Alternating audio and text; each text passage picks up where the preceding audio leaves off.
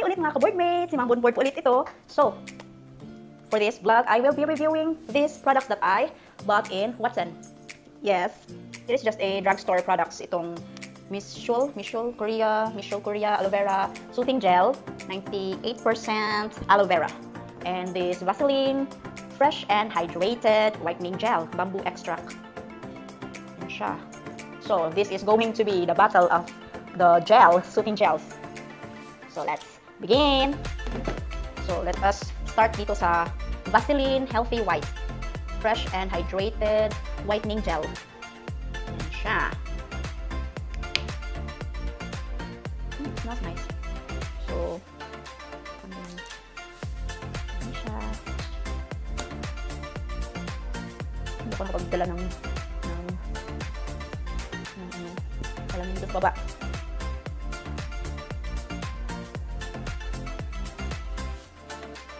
At dahil po na sensitive ang aking skin, is bawal akong gumamit ng mga matatapang mga products.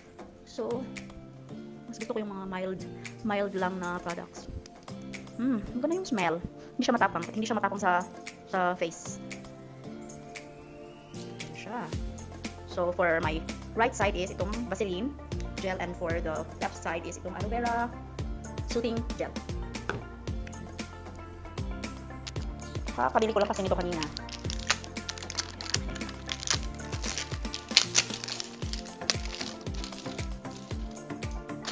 Actually, yung panganay ko yung sobrang hilig dito sa mga Aloe Vera Soothing Gel. Siya yung nakaubos nung unang bili ko. Pero hindi ganito yung product. Ay, wala siyang takip. Hindi siya kagaya nung Newla Secret Recipe ba yun?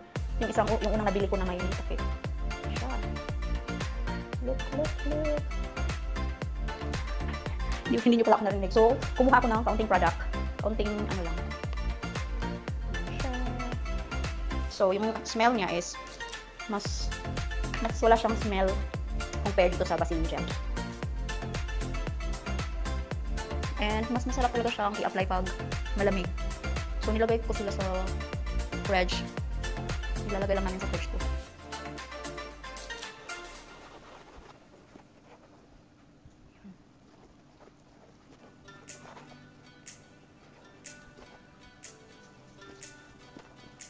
Lagay din tayo sila egg, guys. And, so, other parts of our... Pwede din man siyang ilagay sa all over the body. So, sayang din. Ginawang lotion. Kasi sayang siya.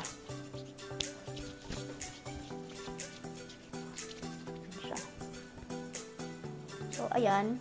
Mas hydrated yung sa aloe vera. Maglagay ako ng some more pa ng Vaseline.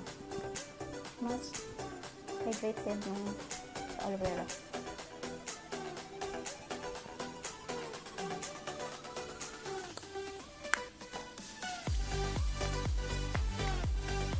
So, let's talk about this Vaseline Healthy White Fresh and Hydrated Whitening Gel. We believe everyone, everywhere deserves healthy and restored skin.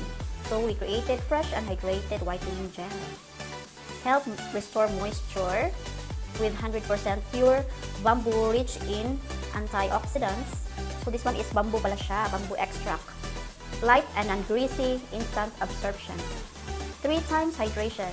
Visibly fairer skin in 2 weeks. And hindi ko kasi nadala yung aking eyeglass. Yan siya. So, this one is from Unilever Vaseline Jelly. So, ayan. And this one, the Aloe Vera 98% Soothing Gel. So, for all skin type, non-parabens, non-benzophenone, non-artificial color, non-animal ingredients. It is a soothing gel containing 98% of aloe that calms ridden and dry face, legs, back stimulated by the sun. And this one is Korean yung nakalagay. Apply occasionally on the sensitive dry face and body stimulated by sun. Store in refrigerator for fresher and cooling effect. So, caution for external use only. Avoid contact with eyes. Discontinue using if the signs of irritation, natabunan sa expiration date. keep out of reach from children. Replace cap after use. So, yung expiration nito is sa 2023, January 2023, January 16, 2023. So, it is very important na check muna natin yung expiration date ng products before tayo bumili. Kasi it is very important na hindi expired yung mga ginagamit nating products. And for this one, saan yung expiration date nito? Wala. Walang nakalagay na expiration date. Ay, dito pala. So, expiration date is, ay, hindi pala ito expiration.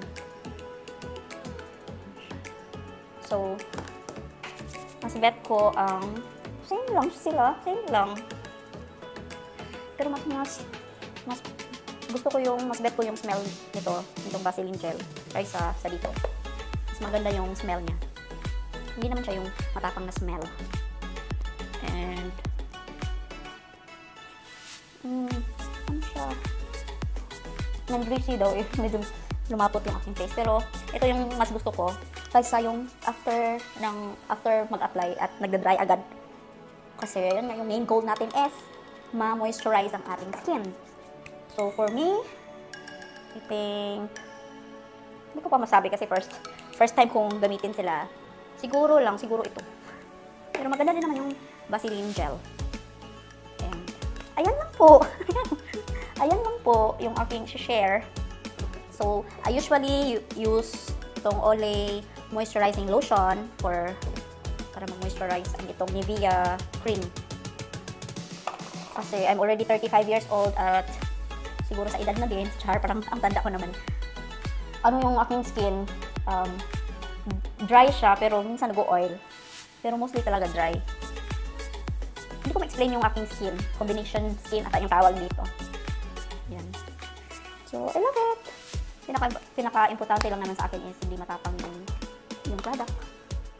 So, that's it guys. Yan na po. Dito na po magtatapos ang aking vlog na ito. Goodbye!